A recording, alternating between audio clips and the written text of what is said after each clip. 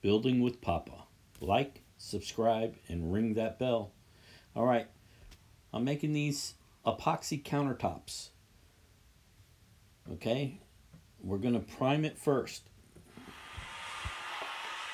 Okay.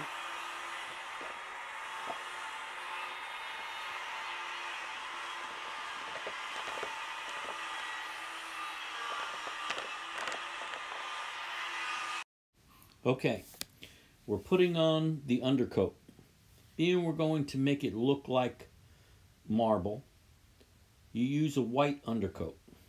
Now I'm going through here, putting this on. I put first a thin coat and make sure to cover all areas. I'm doing the inside here of the sink because there's going to be an undermount sink. I like to get it underneath there to go in a little bit further. Helps seal the wood. Okay, so first put an even thin coat down and work your way all the way around. Make sure you get the edges that are going to be exposed. This one, the back and the right side are going to be up against the wall, but the front and the left side are going to be exposed. So make sure you coat everything that is exposed. All right, once we get through all of this, you let it dry, and then you do a second coat. And then again, also let that dry.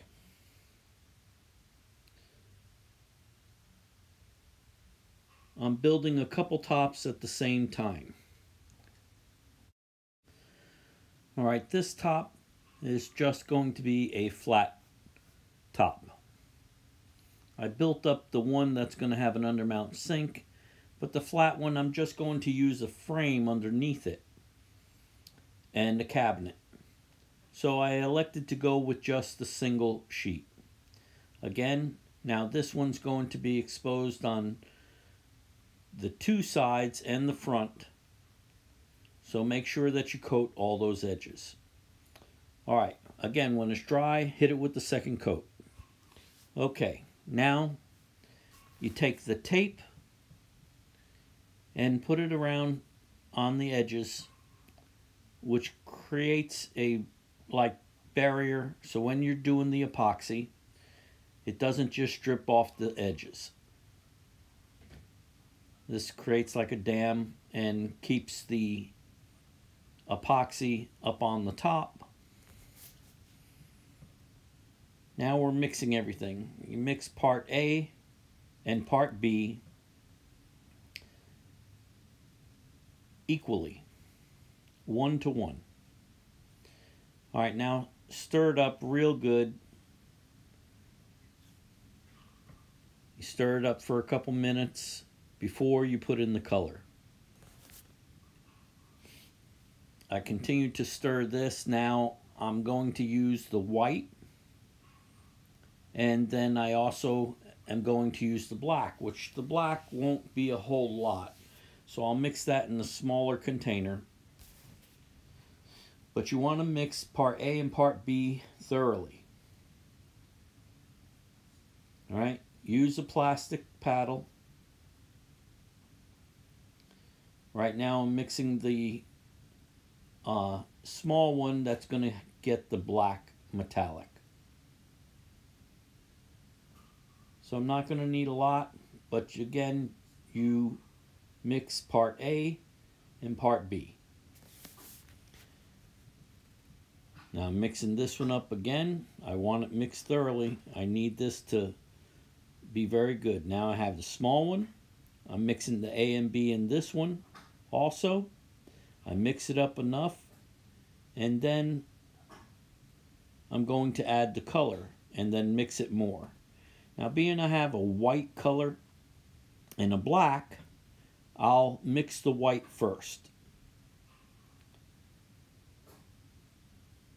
So pour it in,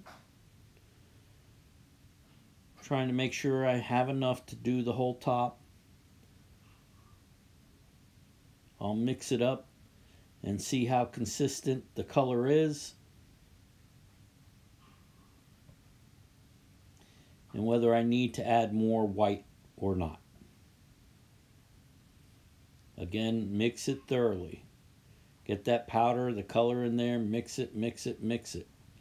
It's not going to hurt it. This takes a while to set up. So just make sure that you're completely satisfied with the color that you're mixing and that you've added enough. I keep pulling it back out and take a look at the paddle and see how it forms on the paddle, if it's the correct color that I'm looking for.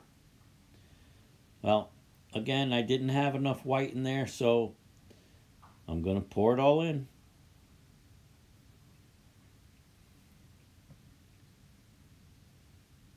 All right. Well, let's mix it up some more. Everything needs to be consistent. Mix, mix, mix. Don't worry about it. You need to mix it a good 3-4 minutes, possibly 5. All right, now we're going to pour it and start to spread it out. I didn't just dump a whole lot down. I want to spread it out a little. This one has the sink in there, and I've got to move it around here so that it gets right up onto the tape. You run it the roller right up to the tape so that it's going down the edges. You need to put more down, you just pour a little more. Work your way around the whole top.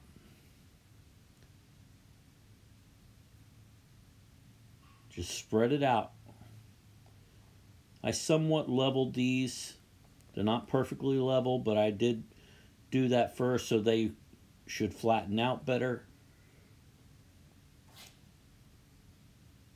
All right, now just keep working yourself around there.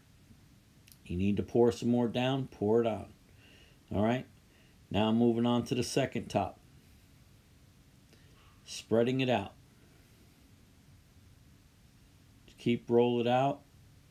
This is the white metallic I'm putting down first.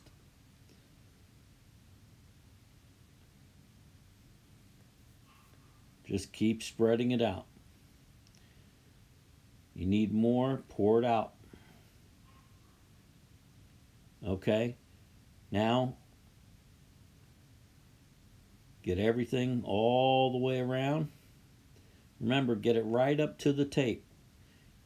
You're not knocking off the tape, but you want to get that epoxy right up to the edges so that when you pull off the tape, it starts to flow down the edges. It's a lot of work trying to do a couple of them at the same time, but they're the same color, so this is what I elected to do. This stuff flows out really nice.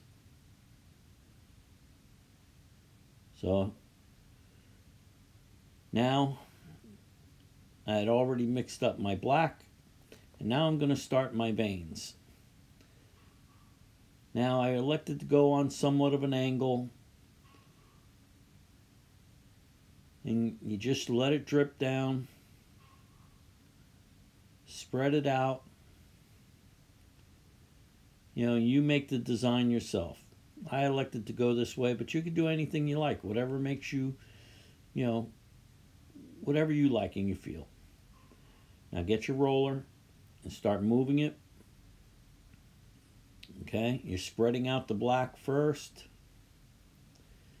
Now when you do this, you're going to get more on your roller and you're going to get the gray. So first you want to try and get the lines so they look like the grooves.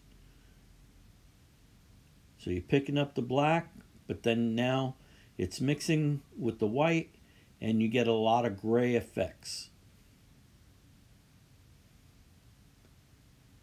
Right? Just keep moving it. Get it on that tape, right up onto the tape.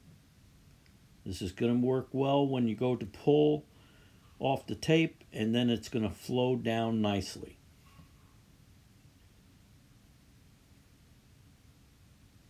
Keep moving with it. It takes a while to dry, but you want to keep moving.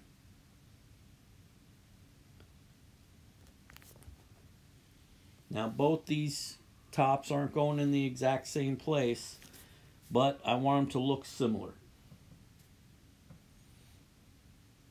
So I'm spreading out the black again.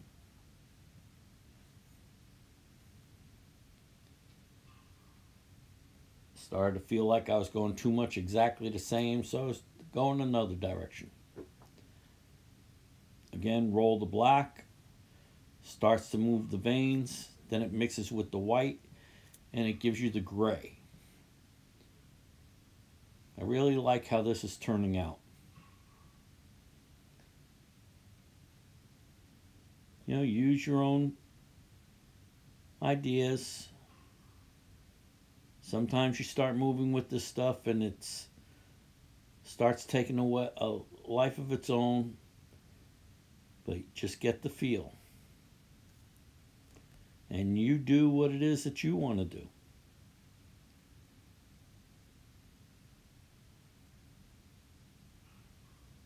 Yep, just keep pushing it up onto the tape.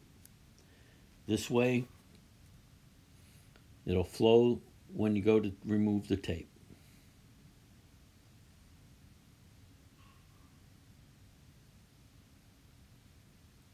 All right. I'm liking the way it's turning out.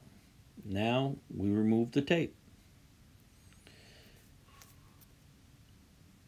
Now I removed the tape and I rolled all the edges, bringing it down. And as it started to settle, I started to see some air bubbles on top.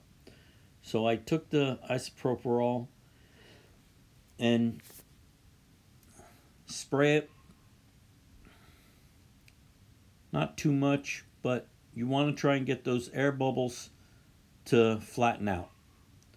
This works well. You can use heat. I didn't want to use the torch, and my heat gun is broken. So I used the isopropyl. It's working out very well. Well, now we have to let it sit and let this dry. I think it's working out very well. And we're going to let this dry for a couple days, and then we'll put the sink in, and then we're going to install it. But anyway, this was just to show you how to make the tops to look like marble. I think they worked out really well. And we're going to go on and move on to the next one.